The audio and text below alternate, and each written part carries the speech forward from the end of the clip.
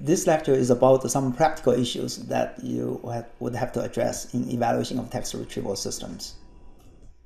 In this lecture, we will continue the discussion of evaluation. We'll cover some practical issues that you have to solve in actual evaluation of text retrieval systems.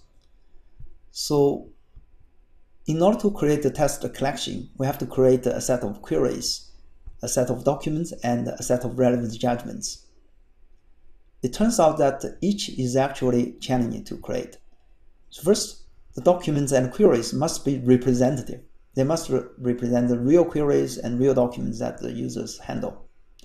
And we also have to use many queries and many documents in order to avoid biased conclusions. For the matching of relevant documents with the queries, we also need to ensure that there exists a lot of relevant documents for each query. If a query has only one, let's say, relevant document in the collection, then it's not very informative to compare different methods using such a query, because there's not that much room for us to see difference. So ideally, there should be more relevant documents in the collection. But yet, the queries also should represent the real queries that we care about. In terms of relevance judgments, the challenge is to ensure complete judgments of all the documents for all the queries, yet minimizing human effort, because we have to use human labor to label these documents. It's very labor intensive. And as a result, it's impossible to actually label all the documents for all the queries, especially considering a giant data set like the web. So this is actually a major challenge. It's a very difficult challenge. For measures, it's also challenging because we want measures that would accurately reflect the perceived utility of users. We have to consider carefully what the users care about and then design measures to measure that. If your measure is not measuring the right thing, then your conclusion would be misled. So it's very important. So we're going to talk about a couple of issues here. One is the statistical significance test, and this also is the reason why we have to use a lot of queries. And the question here is, how sure can you be that an observed difference doesn't simply result from the particular queries you choose? So here are some sample results of average precision for system A and system B in two different experiments. And you can see in the bottom, we have mean average precision. Right? So the mean, if you look at the mean average precision, the mean average precisions are exactly the same in both experiments. Right? So you can see this is 0.2, this is 0.4 for system B, and again here it's also 0.2 and 0.4. So they are identical. Yet if you look at these exact average precisions for different queries, if you look at these numbers in detail, you will realize that in one case, you would feel that you can trust the conclusion here, given by the average. In the other case, you will feel that, well, I'm not sure. So why don't you take a look at all these numbers for a moment? Pause the video. So if you look at the average, the mean average precision, we can easily say that, well, system B is better, right? So it's, after all, it's 0.4, and then this is twice as much as 0.2. So that's a better performance.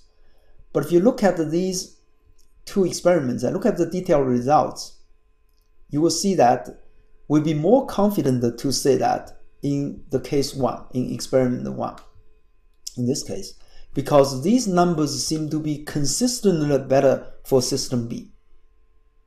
Whereas in experiment 2, we're not sure, because looking at some results like this, actually system A is better, and this is another case, system A is better. But yet, if we look at only average, system B is better. So what do you think? How reliable is our conclusion if we only look at the average? Now, in this case, intuitively, we feel experiment 1 is more reliable.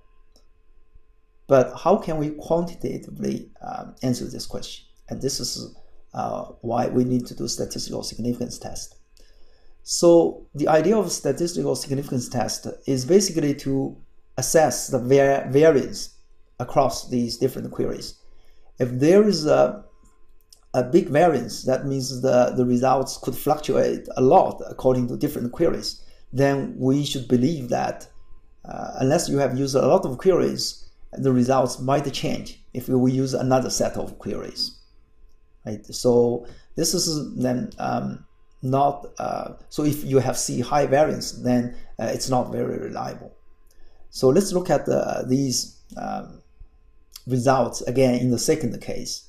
Right? So here we show two different ways to compare them. One is a sign test, where we just look at the sign.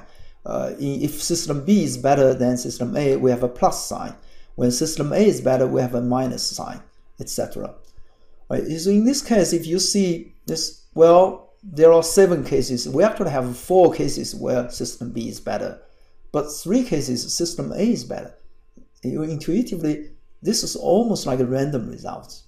Right? So if you just take a random sample of to flip 7 coins, and if you use plus to denote the head and then minus to denote the tail, and that could easily be the result of just randomly flipping these 7 coins. So the fact that the average is larger doesn't tell us anything. Yeah, we can't reliably conclude that. And this can be quantitatively measured by a p-value, and that basically means the probability that this result is in fact from random fluctuation. In this case, probability is 1. It means it surely is a random fluctuation. Now, in Wilcoxon test, it's a non-parametric test, and we would be not only looking at the signs, we'll be also looking at the magnitude of the difference. But we can draw a similar conclusion where you say, well, it's very likely to be from random. So to illustrate this, let's think about such a distribution. And this is called a null distribution. We assume that the mean is 0 here. Let's say we start with the assumption that there's no difference between the two systems. But we assume that because of random fluctuations depending on the queries, we might observe a difference. So the actual difference might be on the left side here or on the right side here, right? So, and this curve kind of shows the probability that we will actually observe values that are deviating from 0 here. Now, so if we look at this picture, then we see that if a difference is observed here, then the chance is very high that this is in fact a random observation, right? We can define a region of likely observation because of random fluctuation, and this is 95% of all the outcomes. And in this interval, then the observed values may still be from random fluctuation. But if you observe a value in this region or a difference on this side, then the difference is unlikely from random fluctuation. Right? So there's a very small probability that you will observe such a difference just because of random fluctuation. So in that case, we can then conclude that the difference must be real. So system B is indeed better. So this is the idea of statistical significance test.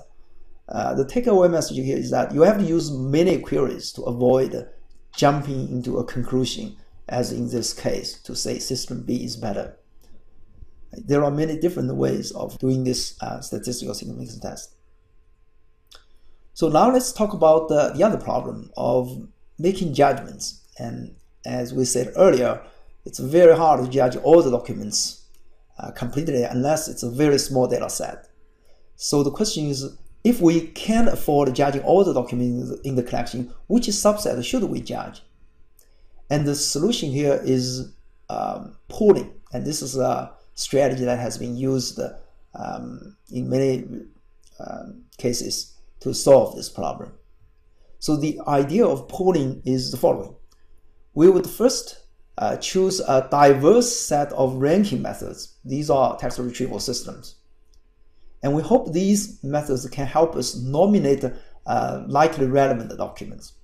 So the goal is to figure out the relevant documents. We want to make judgments on relevant documents because those are the most useful documents from a user's perspective. So then we're going to have each to return top K documents.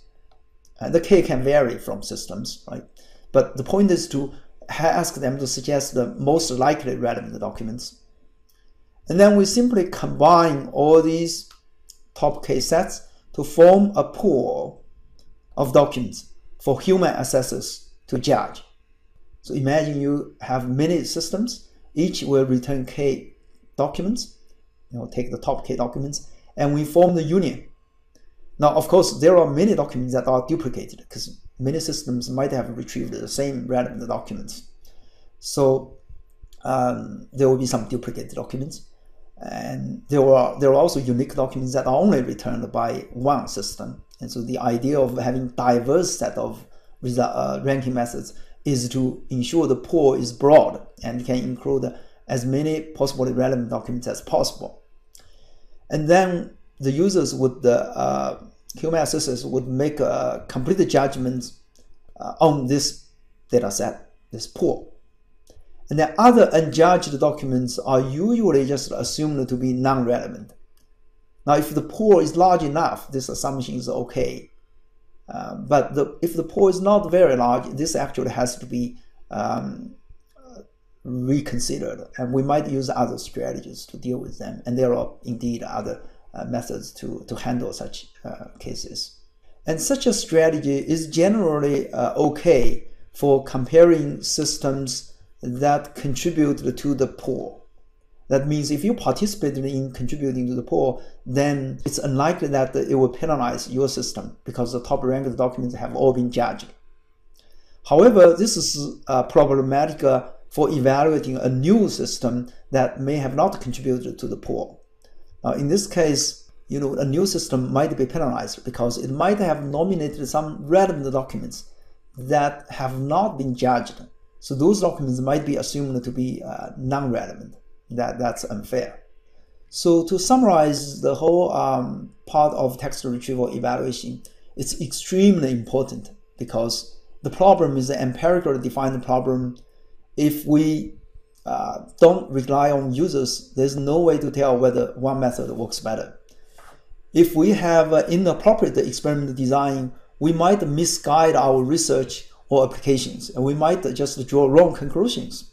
And we have seen this in some of our discussion. So make sure to get it right for your research or application. The main methodology is cram field evaluation methodology, and this is still the main paradigm used in all kinds of empirical evaluation tasks, not just the search engine evaluation. MAP and NDCG are the two main measures that you should definitely know about, and they are appropriate for comparing ranking algorithms. You will see them often in research papers. Precision at 10 documents is easier to interpret from a user's perspective, so that's also often useful. What's not covered is some other evaluation strategy, like A/B test, where the system would mix the results of two methods randomly, and then will show the mixed results to users. Of course, the users don't see which result is from which method. The users would judge those results or click on those documents in a search engine application. In this case, then the search engine can keep track of the clicked documents and see if one method has contributed more to the clicked documents. If the user tends to click on the results from one method, then it suggests that that method may be better. So this is to leverage the real users of a search engine to do evaluation. It's called A/B test, and it's a strategy that's often used by the modern search engines, the commercial search engines. Another way to evaluate IR or text retrieval is user studies, and we haven't covered that. I've put some references here that you can look at if you want to know more about that. So there are 3 additional readings here. These are 3 mini books about evaluation, and they're all excellent in covering a broad review of information retrieval evaluation, and has covered some of the things that we discussed, but they also have a lot of others to offer.